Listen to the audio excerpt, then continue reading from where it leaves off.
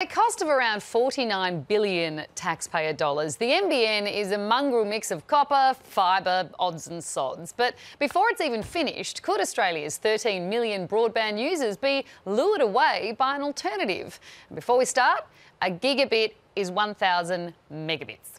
Of all the Police Academy movies, it was the fifth one that won our hearts and minds. Leave the swimming area now, mister! And it's looking like the fifth generation of mobile telecommunications, the aptly named 5G, will be just as spectacular. This is going to be the biggest shift we have seen since the phone actually was even invented. This is the future. It's around unleashing ourselves from cable and moving into a true world where wireless is king.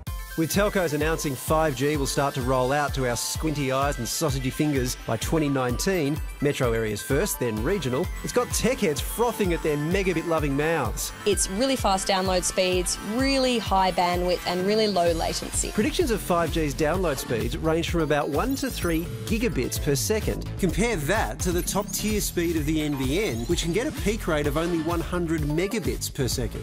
A gigabit is 1,000 megabits. We get it, Carrie. While the NBN is capable of 1 gigabit per second, you need fibre to your house to get it. But when Tony and Malcolm fixed Labor's original plan for the NBN, instead of fibre to the home, they gave us fibre to the node at the end of our street, which then bottlenecked speeds with a mix of copper and other stuff to your house.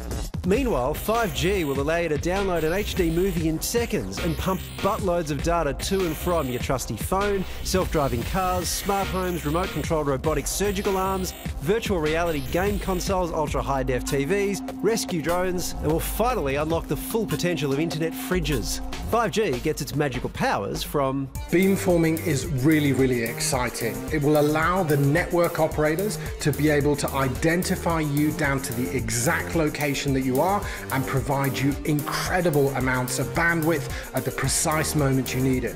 Imagine if you're in a sports stadium and there's hundreds of thousands of people around you. This technology will allow everyone to get the services they need at exactly the moment it matters.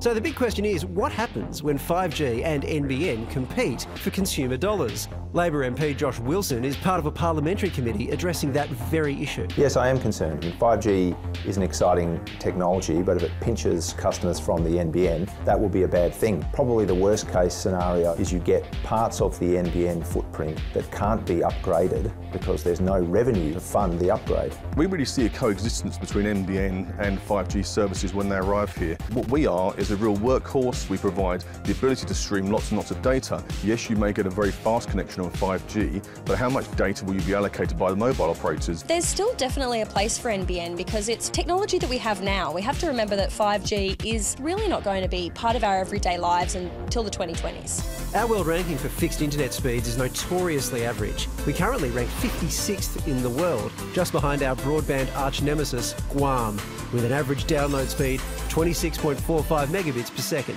Conversely, our mobile phone network is going great guns. Australia ranks 6th in the world, with an average download speed of 47.94 megabits a second. Guam didn't make the top 100. Suck it, Guam. So with around 20% of Aussies already opting to use their current 4G mobiles for internet access, will the arrival of 5G deal a digital death blow to the largest infrastructure project in Australian history? I'd be very interested in 5G. Yeah, why not? It's going to be great. Quicker the better, I say. In every sense of the word. Absoluteness. Oh yeah, this stuff all goes over my head. I don't even know if I've got NBN or not. What do you mean you don't know? I don't know. I have no idea. I don't think I do either. Okay, so when you log on, does it's slow. Does it make this noise? No, but it used to when I was trying to play Leisure Suit Larry back in the day. It's right, because we got our in the mail our rollout for the NBN in our neighbourhood, and we're like the only street that kind of missed out. Like both sides. It's like they've targeted the Halliers, to be honest, and go, we're not giving them NBN. But now, You've dodged a bullet. I was ropeable, but now I'm stoked. But that's the thing about this, right? Like, so there's that sort of thing about what you can access, but there's a bigger question. This is a really expensive project. Yeah. If it's been outdone already, by what a phone company's going to offer, we don't know how much that'll cost. Like, I get there's all that stuff as a consumer we don't know yet. Yeah. But that's full on. Oh yeah. Do you have NBN? No. And I know that I don't. Thank you very much. You win. We're going to take a break. We'll see you in a moment.